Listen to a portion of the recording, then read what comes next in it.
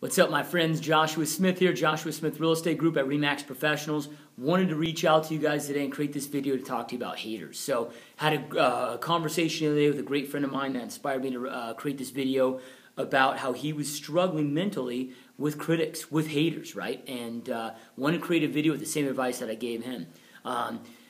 You cannot truly change the status quo, right? You can't make real change out there in the marketplace, in this world, disrupting the status quo without getting haters, right? There's going to be some haters, there's going to be some critics. You need to flip that mindset. It's all a mindset shift. You know, for example, I know if I don't have some critics, if I don't have some haters, I'm not pushing hard enough, man. My goals aren't big enough. I'm not grinding enough. I'm not doing enough and taking it to a level enough until I get those haters and critics. You know, so the second I start getting haters and critics, I know I'm on the right path. So you got to switch that mindset where instead of letting it concern you, now you're stoked.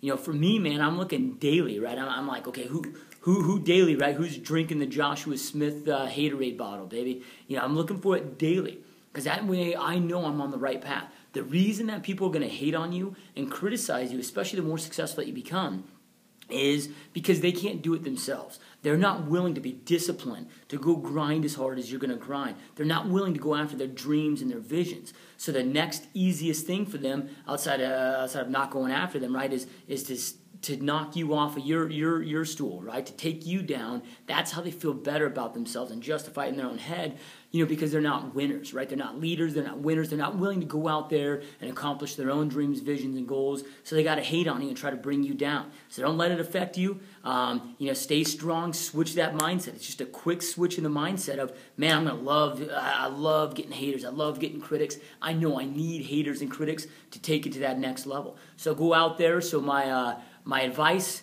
to you guys is go out there and get some haters, man. Go out there and get some critics. Go out there and get some haters. All that's important is that in your mind you know that you're doing right.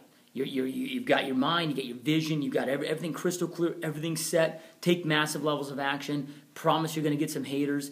Don't turn that into a negative thing. Don't let it knock you down. Learn to love it and just and thrive for it, man. Get to the point where every single day you're like, okay, who's gonna hate? Who's gonna hate on me today, right? Because that way you know every single day you're doing real change. You're hitting on a level that nobody else is willing to do, right?